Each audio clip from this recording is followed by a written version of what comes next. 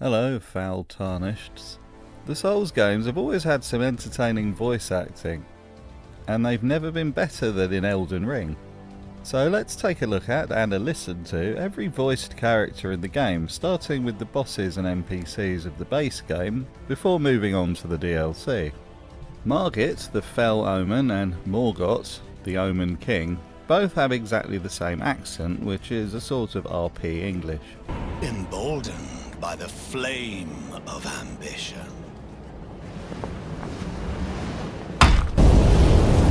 Someone must extinguish thy flame.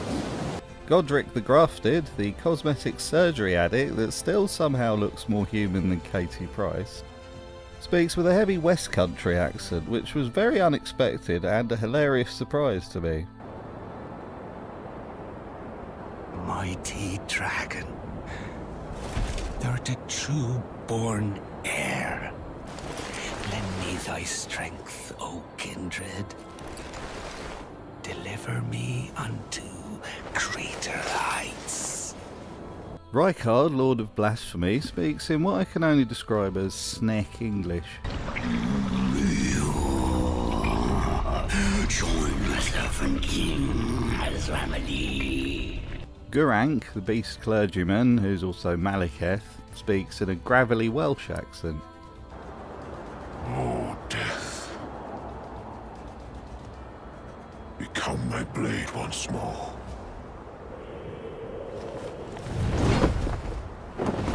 Melania speaks in a very RP accent, befitting what is essentially a demigoddess. Heed my words. I am Melania, Blade of Mikola.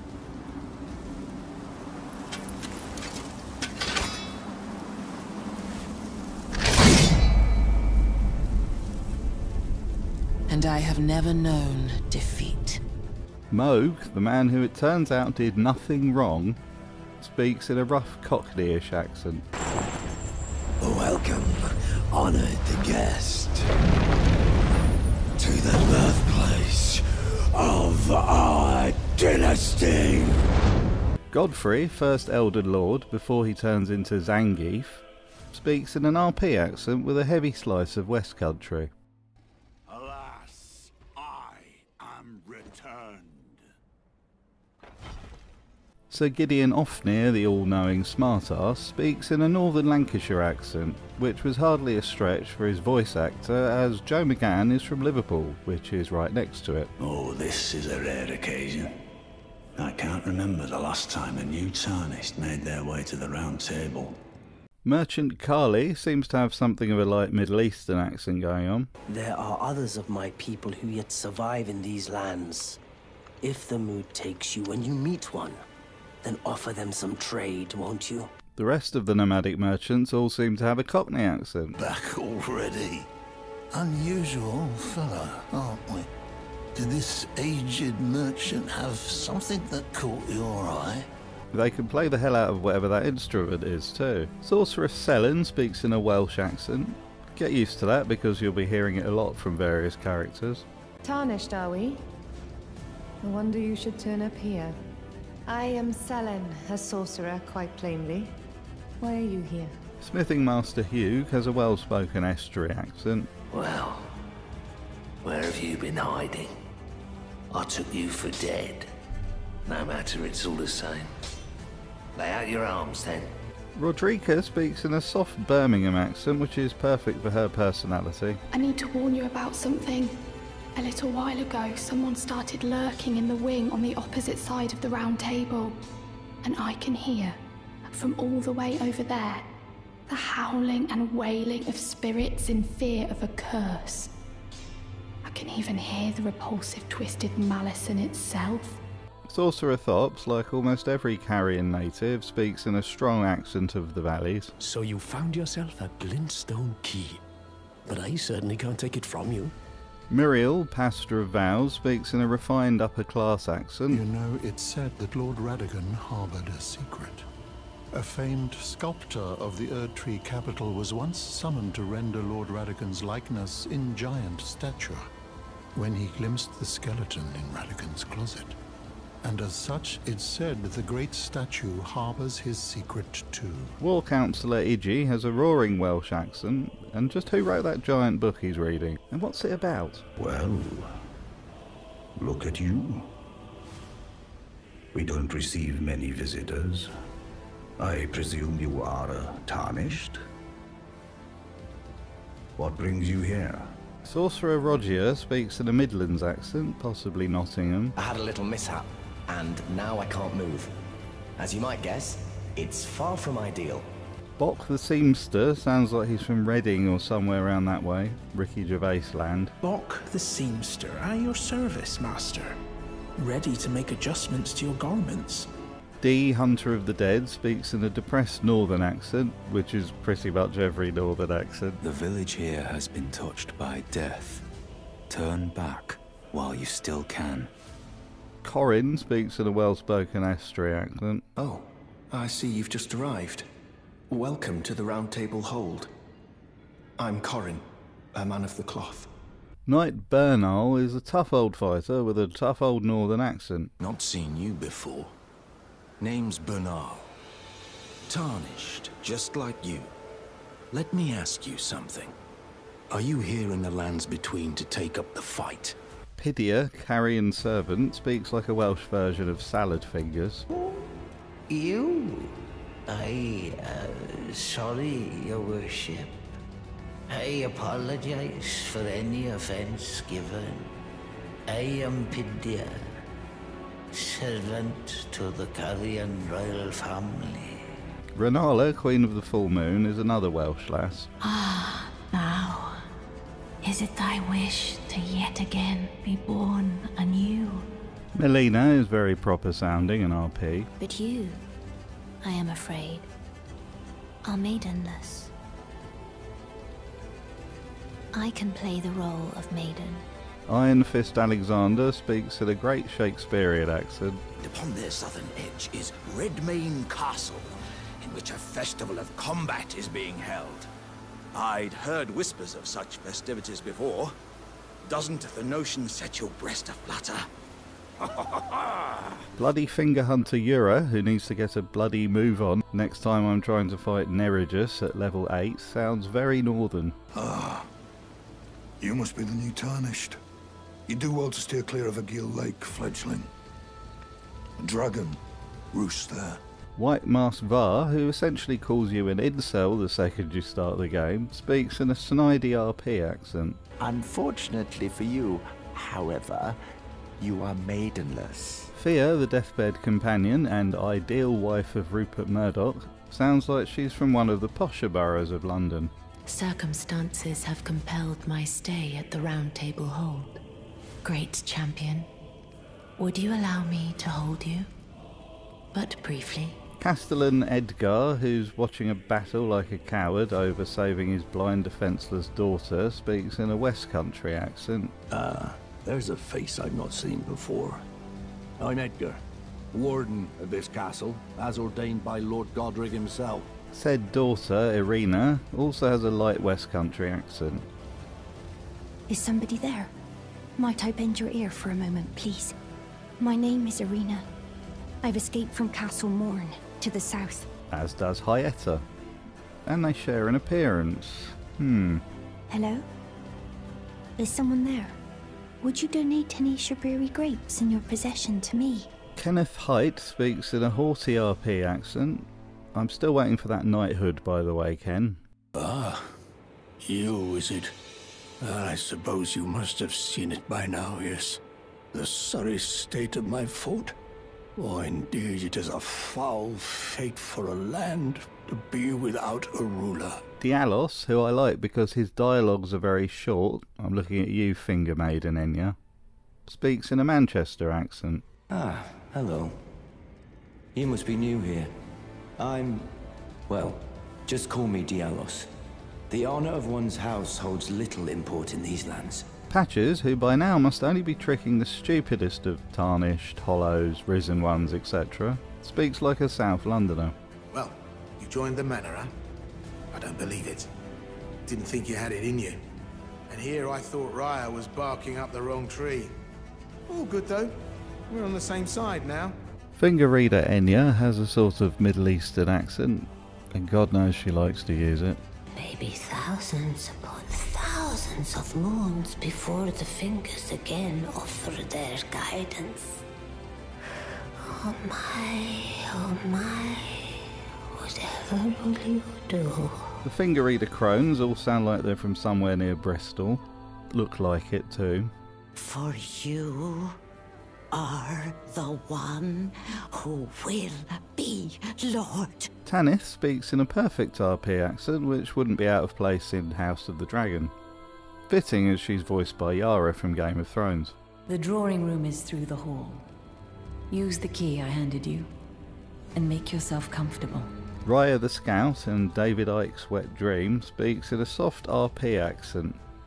Hello again, brave Tarnished. As a scout, I am pleased to see you again here at the Volcano Manor. Nefali Lu, unsurprisingly being Gideon's adopted daughter, also speaks in a northern accent. It's about time I headed off. I'll see you again, warrior, should the fates deign it. The Dung Eater has a sinister Brummy accent, sort of like Ozzy Osbourne if he was as evil as his musical themes. You have felt the curse. I can smell it on you. The box, yet tender. Apparently my seedbed is ripe and waiting. It was a brief respite, I must say. Gatekeeper Gostock, much like his hated Master Godric, speaks in a West Country accent. Now, I suppose I'm free. I can do whatever takes my fancy. Can I, mate? Riley the Witch speaks in a delightfully lilting Welsh accent. Wales is really getting some rep in Elden Ring. A pleasure to meet thee, Tarnished. I am the witch Renna. I'd heard tell of a Tarnished hurtling about atop a spectral steed, and upon looking into the matter, the talk I surmise is of thee. Preceptor Selvus, much like all of Rani's gang, speaks in a posh Welsh accent. Well, well, you took me at my word. Did you not realize I was merely being polite? Oh, you provincials never cease to amaze. Blythe the Half-Wolf is another representative of the valley, speaking in a light Welsh accent. The furry simp. Who goes there? Carley sent you, did he? The name's Blythe. I'm looking for a man who goes by Darrowell. He fled somewhere nearby. Or so I've heard. Sage Gowry has an evil upper-class accent. Oh, a pleasure to see you. A pleasure indeed. I am Gowry, a great sage. In my day, anyway. Millicent is very well spoken, and RP like a princess. Who's there? Well, it matters not. If you are wise, you will leave immediately. My flesh writhes with scarlet rot. The tenor, the Albinoric, is Welsh. Surprise. Foul Tarnished. What do you want? I told the all-hearing brute that I possess no such medallion. Old Albus speaks in probably the most Welsh accent in the game. My legs will soon fade, and with them my life. Alas, this is the immovable fate of all Albinorics. Shabiri, who is wearing Yura's corpse by this point, is also wearing his northern accent. Burn the Erdtree to the ground and incinerate all that divides and distinguishes. Ah, may chaos take the world. Witch Hunter Jeren speaks like an upper-class Englishman. At last, the war festival has ended. Brave champion, you have our gratitude. Blackguard Big Boggers, the surly chap who becomes your instant best mate if you buy some of his crabs, sounds like he's from Manchester. Ah, that necklace what you're after, is it?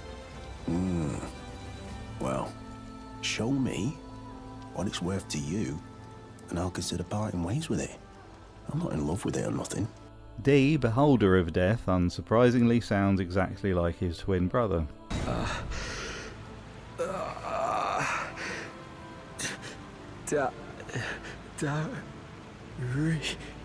Jar Bairn, who single-handedly brought back the term cuz, has a well-spoken home counties accent. Hello, cuz. What are you doing here? I didn't think anyone knew about this place. Except us Jars. And now for Shadows of the Erdtree. Messmer the Impaler sounds suitably noble and royal when he's not hissing. Yet, my purpose standeth unchanged. Those stripped of the grace of gold shall all meet death. Swordhand of Knight Jolan, the incredibly rude bodyguard of that old sod that lives in the creepy cathedral, speaks in a prim and proper upper-class lady accent. I've no interest in small talk. My only concerns are the concerns of Count Emir, and you are not among them. Midra, Lord of Frenzied Flame, speaks in an elderly RP accent when ceasing to do his unicorn impression.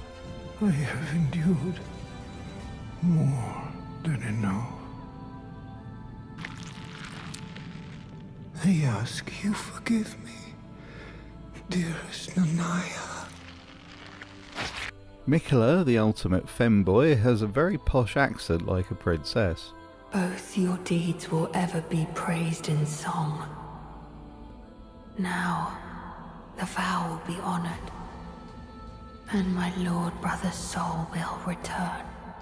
Sir Anne's back sounds rightfully upper class. It beggars belief, but I'm afraid tender Mikola fails to grasp the humiliation implied by this act. One thing is certain. My dear lord deserved better. Redmayne Freya is as Irish as Guinness and Father Jack. By my lord, will I ever make sense of this jumble? The Horn Scent speaks in a West Country accent. We meet again, I see, comrade in arms. Upon his end. Did you see Messmer's face? Egon, who, let's be honest, has the best vocal performance in the game, speaks like a deranged pirate. Curse you, Bale! I hereby vow you will rue this day.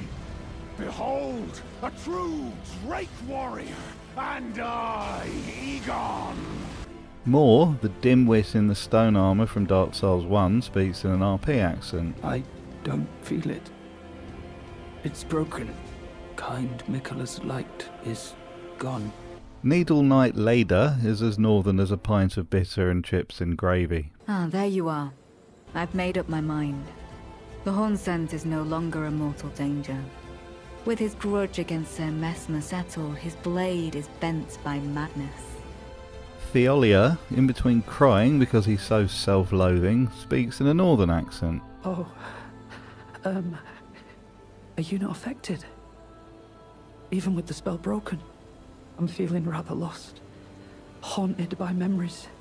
Horn Scent Grandam sounds like an elderly Irish woman. Heaven's great and gallant sculptor keeper, I know it in my bones. Thy deed is done. Count Emir is another upper-class posh villain. There must be a school churning them out somewhere in the lands between. Ah, you met Julan. Well, I hope that she behaved at least. The poor girl has overcome grave misfortune. The Dragon Communion Priestess has a very upper-class RP voice. Warrior true. Picture yourself feasting upon a dragon's essence, on the throbbing heart of the oldest, vilest dragon of them all. Fire Knight Queeline, possibly the most inept invader since Kirk from Dark Souls, sounds suitably posh. I would not. Am I not pure? Defile thee, I would never. Saint Trina, the other half of Mikola, sounds like the ghost of a little posh girl down a well, which is basically what they are. Mikola, stop. Don't turn the poor thing into a god. If you enjoyed the video, please do subscribe, it really helps. Bye then.